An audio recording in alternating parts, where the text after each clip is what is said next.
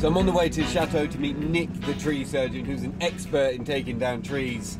There's just one little tiny problem about this tree. Well, it's just that this tree is kind of on the inside of the chateau.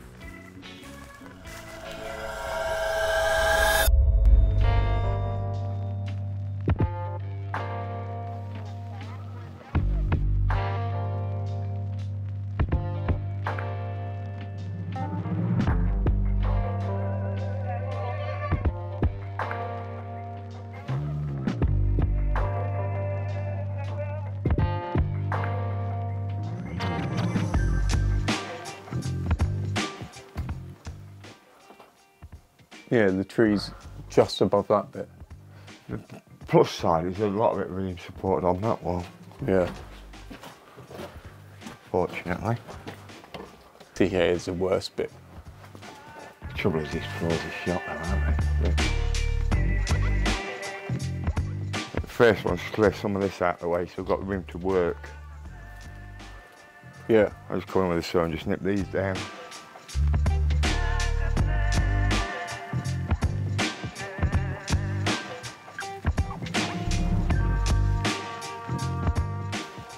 I think right at the top of it more interesting.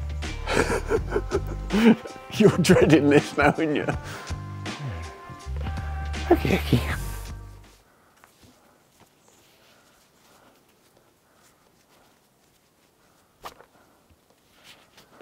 I guess you'll know when you start climbing it how stable it is. Yeah. If it looks too unstable, it'll actually be a cherry picker job or something. Yeah. Or ladders onto the ring beam. Potentially. I think there's plenty of stuff to hook onto, you just don't know how stable it is. Yeah. That's the problem here. When you're in there, you just never know how they're going to react. Yeah. Yeah, that's what put me off doing anything with it. Just being up at any height, you know, and not knowing how it's going to fall or... And with a chainsaw. Yeah, exactly, yeah.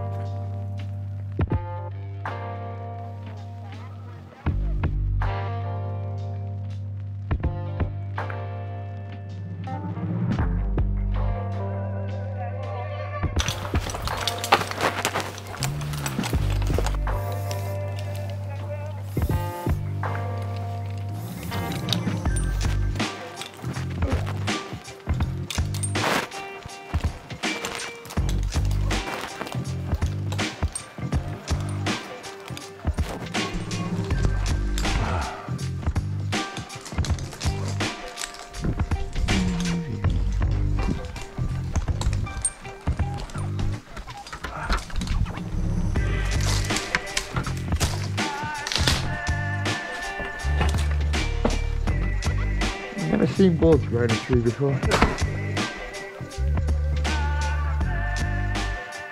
It's definitely on it, it's going into it here. I don't think them beams are that thick. No. Not really. I won't lie, I don't know how wobbly it feels with you up there, but it looks fucking wobbly from down here already. It feels very wobbly up here. But the beauty is if it goes over at the moment, it can only touch the corner of the building. Yeah, assuming the corner of the building stays where it is, yeah.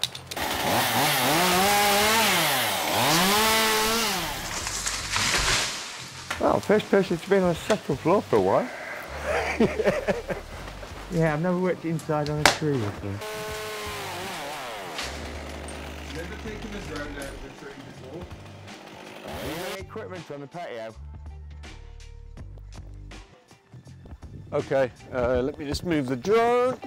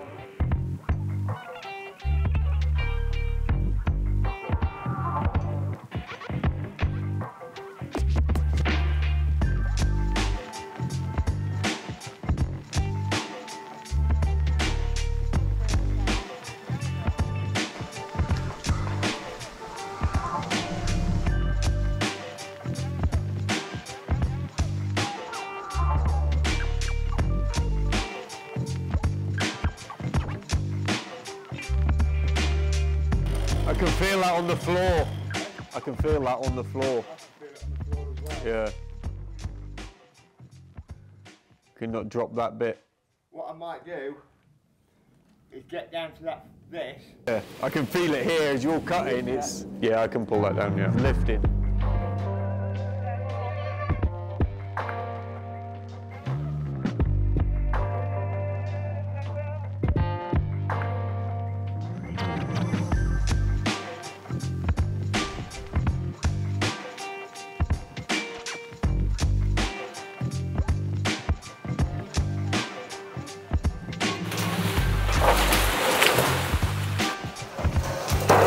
Whoa!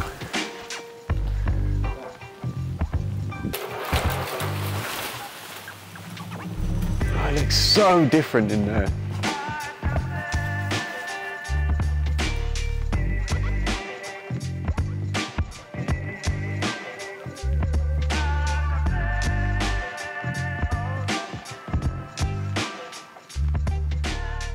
This has made such a difference in here. You can just see, actually the space looks smaller because you're used to the canopy being another 4 meters above, but wow, really opens it up.